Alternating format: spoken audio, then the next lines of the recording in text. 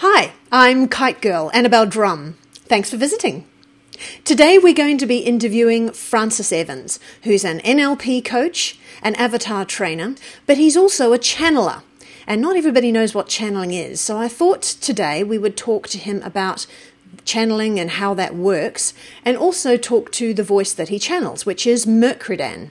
Now, if you follow my blog, you will find that Mercredan's lessons are peppered all the way through. I've been doing sessions with Mercredan since November 2011, so I have learned a huge amount from him with regards to human behavior, past life stories that help you understand how people behave now, as well as this great world shift in consciousness that we are going through right now too. So I thought the first thing that we could do was talk to Francis himself and let you get to see what he looks like normally, and then go through a little mini session with Mercredan so you can see how he goes into it and comes back out of it again, what he sounds like, what sort of questions you can ask him, all those kind of things if you're not quite sure how channelers work. So let's get started. Hello Francis, thank you very much for joining us today. Thank you, Annabelle, and it's a pleasure to be here. Now, you've got a number of services that you do for clients. Could you tell us a little bit about those? Right. Well, I've been a psychotherapist in the general term for since 1980, and so I trained in all sorts of things, hypnosis and neurolinguistic programming and all this sort of stuff. And when I first began practicing, I started out as an astrologer too. So what I've done is I packaged all this stuff up together. So in terms of coaching, come therapy, whatever, I look at it in terms of the astrological counseling as well as interventions. So I suppose my basic skill, what I call it, is pretty much associated with the work of Milton Erickson in what he called uncommon therapy.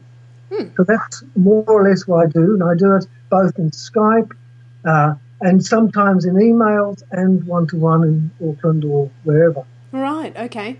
And how did you get into channeling?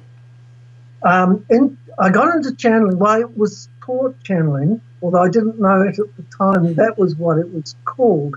I was taught how to meditate by with what it would probably be called a spiritualistic church. And I was taught by a woman who was Scotch. She'd been psychic all her life. She'd been what they call fae in Scotland, which is open. And 4 years old, she was giving them messages. So she taught a whole group of us, a whole group in the days of the hippies, how to meditate. But her way of meditating was you sort of basically opened your mind, and when something came in, you spoke it exactly as you were given it. Wow. So I learned how to do this, and then as I learned hypnosis and self-hypnosis and all these other things, suddenly it started to become more and more aligned to that. And was Mercredan the first voice that you received? No, the first voice that I had was when we were in this little circle group, and I was told the voice that came in said you have to say Mary had a little lamb, and I went, stuff that, I'm not doing that. But for weeks and weeks I resisted. This voice kept saying the same thing every week, the same thing, until I got to the point of going, well, it's never going to change if I don't say it. So I just said this, and it was like that was the key to it. And then for years, I channeled another voice, which was a character called Isbar, who claims, and I have no idea about that, whether it's true or not, but he claims to have been a teacher in a past life of mine. Oh, I see. And I channeled Isbar for probably 15 years. And then one day it went completely. And Mercredan came through. So did it feel different to you? It was completely different. So you knew it was a different person? Oh, I absolutely knew it was a different... Not a person, but a different entity. Yeah, different manifestation completely. Right. And what do you do when you're channeling? Are you listening in to what's going on? No. What happens is I go into this very deep place and hand over. So, in a sense, I cease to exist. As a personality, I give myself the chance of not existing. And that's the thing. I've taught people how to channel. You know, I've done lots of channeling workshops, and they get to a certain place and they can do it. And then when you say, no, stop being anybody, people lose it. They don't like the... It's the great amount of trust that you'd need, isn't it? The total trust. And one of the things that also happens is people often say, oh, when you're channeling, you've got to protect yourself. And I go, I have never protect myself because from what I don't create, there's nothing out there that is actually going to get me unless I've put it there previously. So, right, because I wondered when you get people that are scared of when they watch a channeler and they say, oh, the devil's in them. Is it possible to get a bad entity coming through? Because some of them don't sound very wise to me. Oh, I think that, the other levels I've seen people go quite mad, quite bad. Their behaviour is insane behaviour.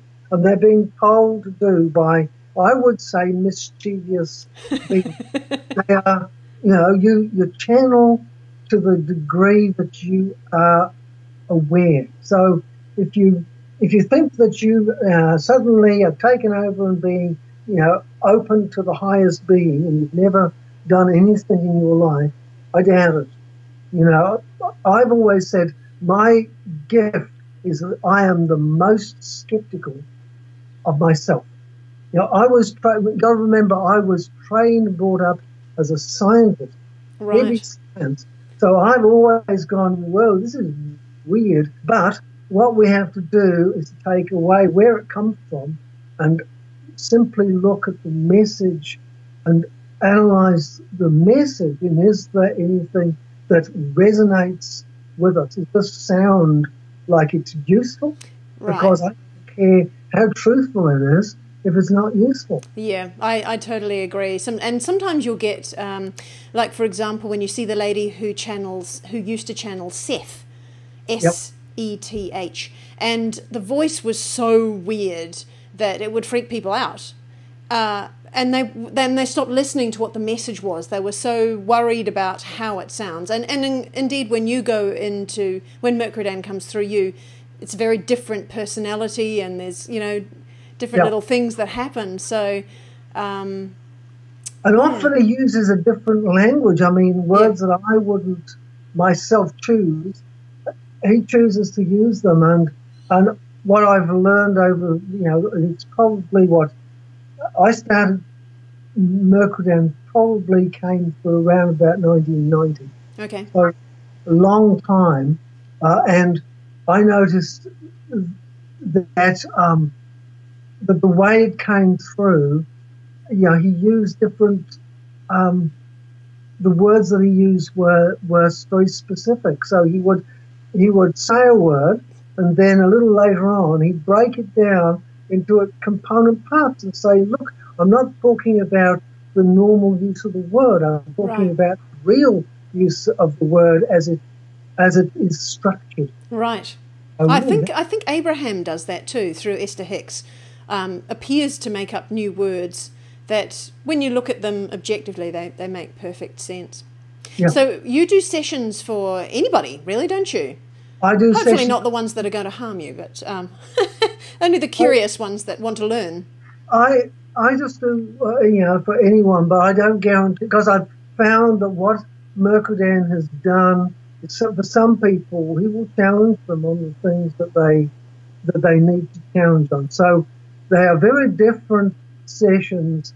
He chooses how he addresses anybody, from what I gather, because remember, when I come back from a session, I have no idea what has been said, only how the person... Only the look on their face. Only the look on their face. And, sometimes people can be extraordinarily emotional. Yeah, I've had a few of those challenging sessions, and but they're so useful if you're brave enough to face up to them, that you develop inside a lot more than any other teacher can give you here on earth. And So it also, answers really deep questions, you know. I mean, sometimes he will bring up people who are long gone in your life but had a huge impact, and that draws up all sorts of emotional things. And as you know, because we record all the sessions, and it's always been, you know, I was told right at the beginning that when you record a session, you leave 3 or 4 days before listening to it, because it takes that time to integrate what you've already got. Yes, that's right.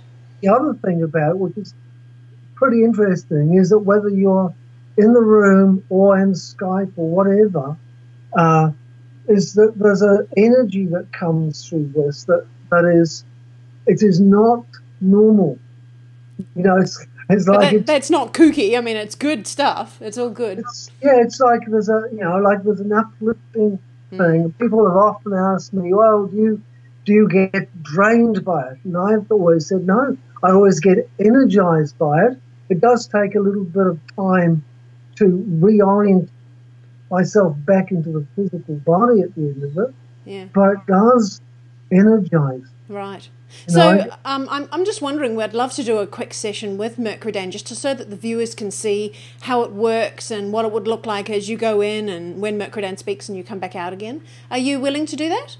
Very willing to do that. Fantastic. We perhaps should explain a few things. One of the things that I do is I'm very clear that I don't want to be taken over by things when I'm not in charge about it. So what I do is I have a contextual marker. So I use, mostly I have some sort of cloth that I put around my shoulders. Yep. Which is simply a marker that says, all right, we are preparing to go into this different state of being, and I am choosing to be willing. I'm not going to be doing this when something else from the outside thinks that I should. Okay.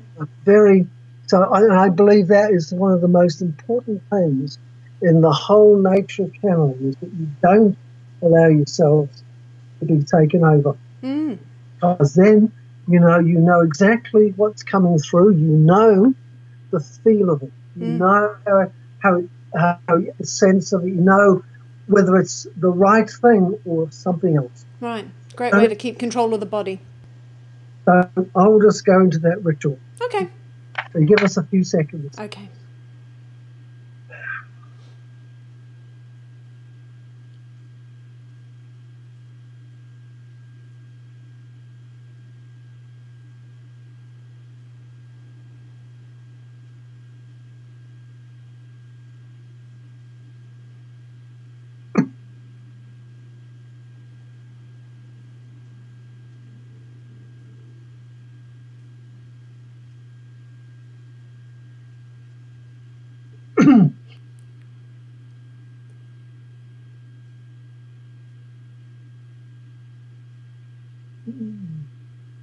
Good afternoon.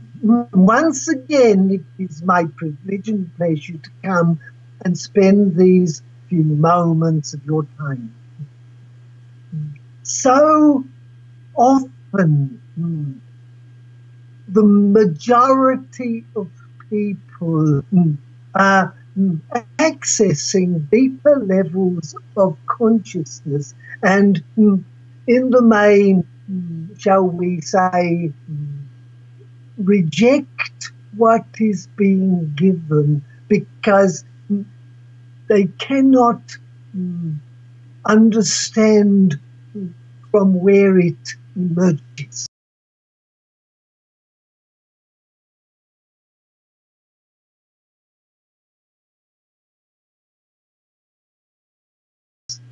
So then we have many who, shall we also say, project over the top of what is actually being said to align it with their existing beliefs about the nature of the inner world and spirituality. There is in our best guidance, shall we say, the most important quality to develop is that of obedience.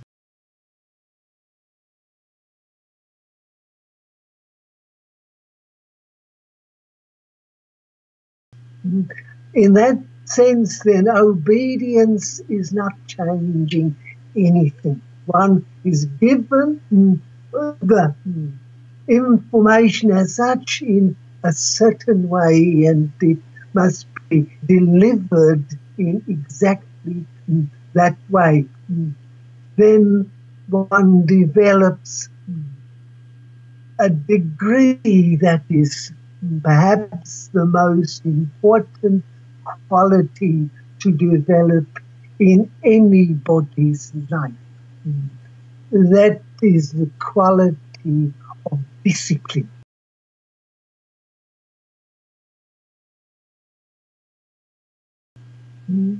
Because in your world, you most often rely upon disciplinarians, that is external. So then you are forever, shall we say, breaking the rules in order to be dragged back onto the path. Yet the truly wise develop self-discipline to become disciples to higher principles. I think that is a good beginning. I think so too. Thank you for that, Mercredan. I am doing a short recording today for the viewers so that they can see how you work with our dear friend.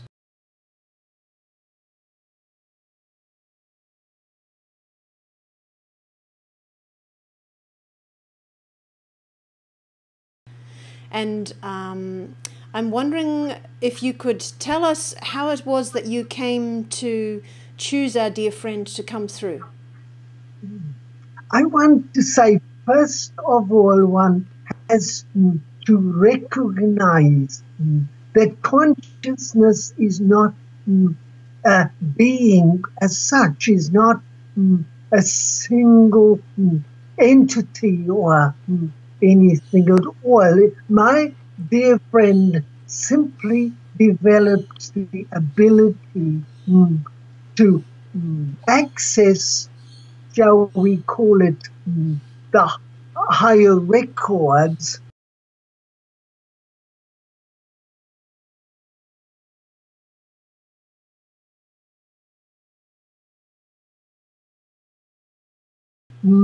through ability to be obedient to what was given.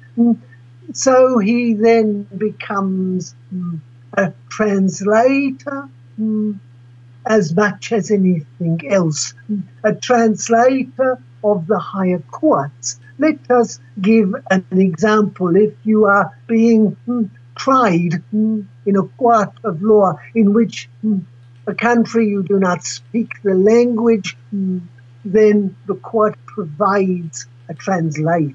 The translator simply tells the judge and the court what you are saying and translates back what the responses are. They do not add their opinions to either side of that argument, otherwise justice is not being done, nor is it being seen to be done. Yes. So my dear friend is simply a translator in the higher courts. Right. Okay. And now the obedience sounds to me... I'd like to say this. Oh, yes. The name that we have chosen is simply given as, shall we say, an address that is a position to take in which, shall we say, if one is being engaged as a translator, one needs to find one's bathroom. So Yes. we are talking as if this is bathroom number 2. Right.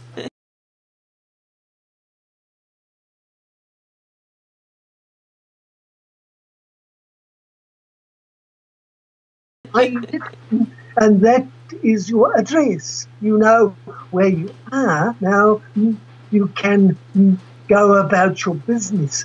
So it is then that anybody can answer.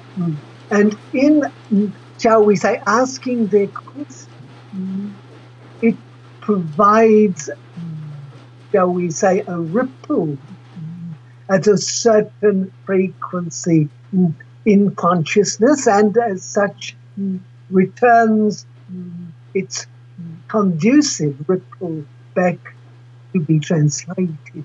Right. I understand that. Is there anything that you can tell us? You and I had a session just a few days ago, which I have given the viewers in my blog. Is there any more that you can tell us, a message that's more up to date now, that tells us where we stand and what we can expect over the next few weeks?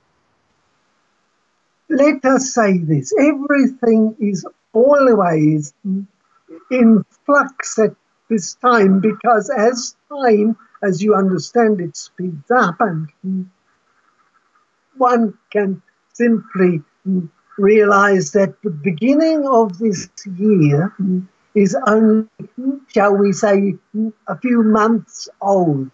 You understand? Yet you are nearly at the end.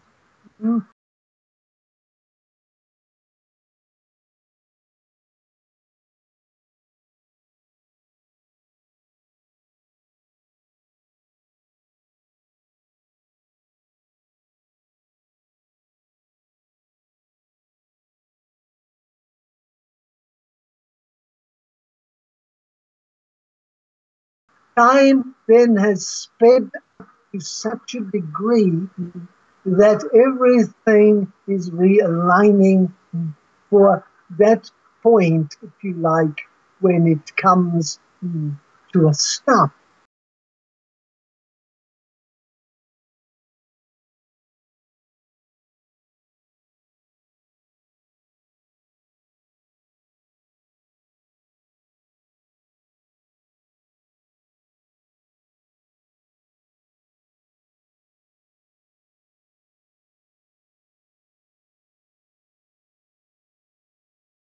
To a standstill. And then one has always to take stock.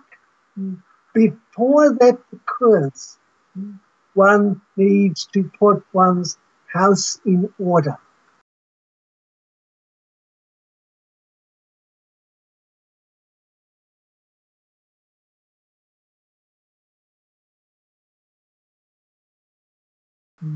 Right. Shall we say, get rid of as much that is holding you back as possible. Old then is over. The old way of thinking is almost done. New concepts, new research, new ideas will transform the way that society as you know it, that is the global family, conducts itself. And such is the place that one still stands on the edge of whether the transformation will be peaceful or whether it will be disharmonious. One considers the world as such in its present state. One can only arrive at the conclusion that unless humanity takes a position with itself, peace is less likely to occur. Not impossible, but less likely, because reality conforms to consciousness. And while there are many people who think consciousness is evolving, and to a degree that is true, there is much more that is holding it back. Too many people want to continue the old system, yes, structures, and the old structures are outdated and no longer serve the wider pathway of humanity. yes.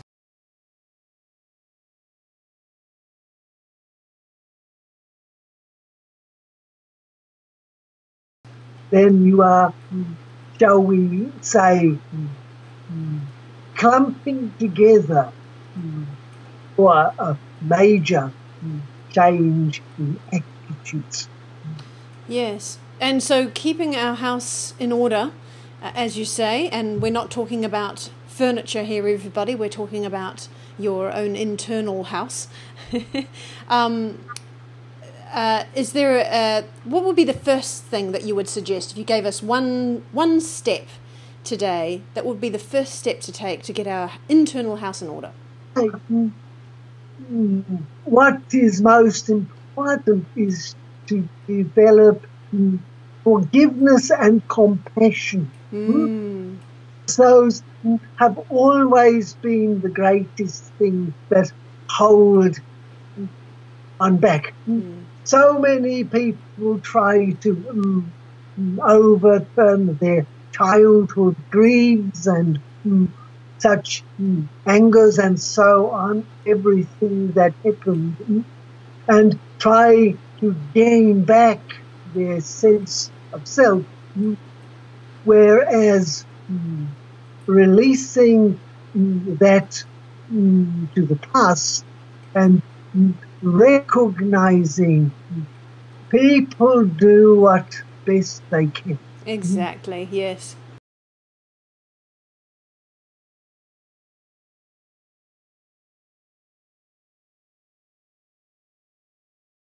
In doing so, all one can give is compassion, because if one does not give compassion, then you are compelled to experience the same yourself. Do you mean repeated? Of course, yes. Not only repeated, but the other side of the coin.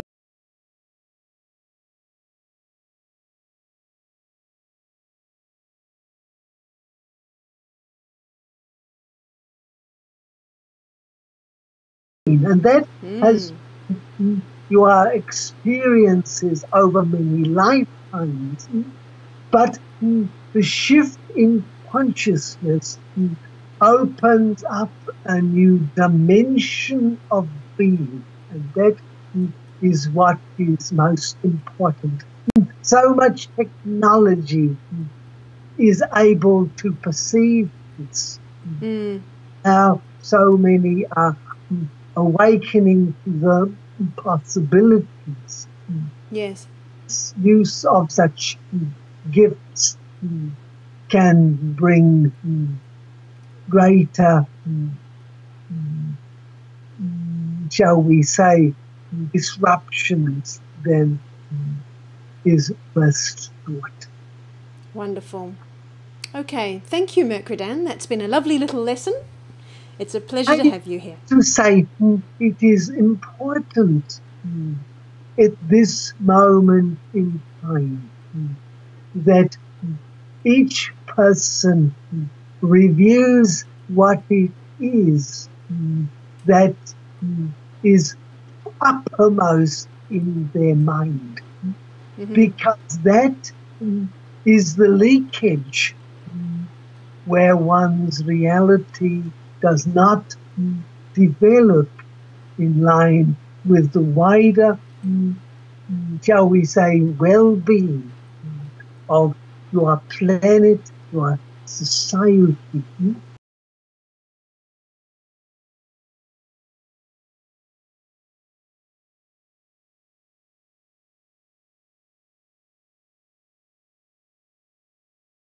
And as I pointed out,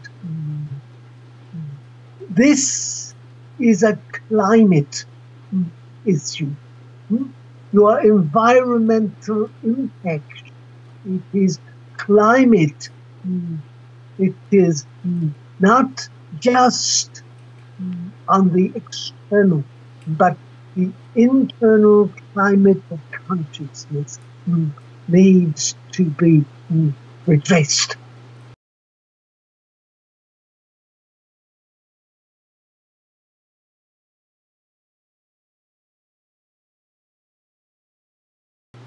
Indeed, it does.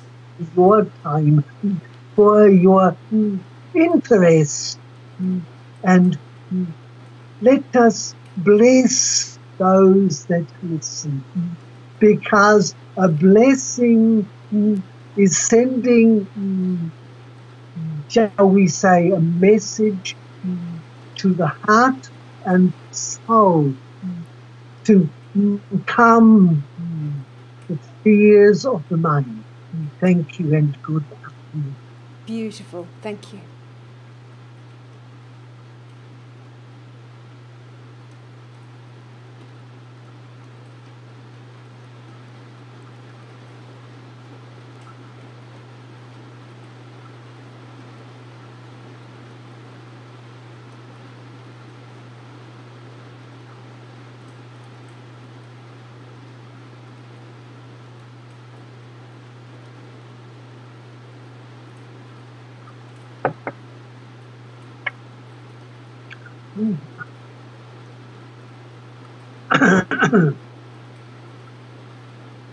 So,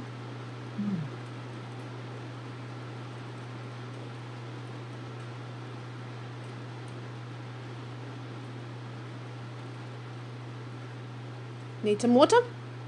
I've had a drop of water. I've done that. And there you are again. Yeah, and water's good for grounding, coming back, sort of flushes out. And no, we're sort of mostly there. There we are. So thank you very much for doing that, Francis. That was really, really helpful. I think it's useful for people to see. And I think it might be quite good if anybody's interested in sending in questions, that we can always do another quick session again if you've got a question you want to ask Mercredan. That's right. Or I'm even offering, people want to send emails, as long as they don't get overwhelmed with it, I would like answers back for some of those. Okay. Great. Good. Thank you very much, Francis. That's great. Thank you, and we'll talk to you later. Okay.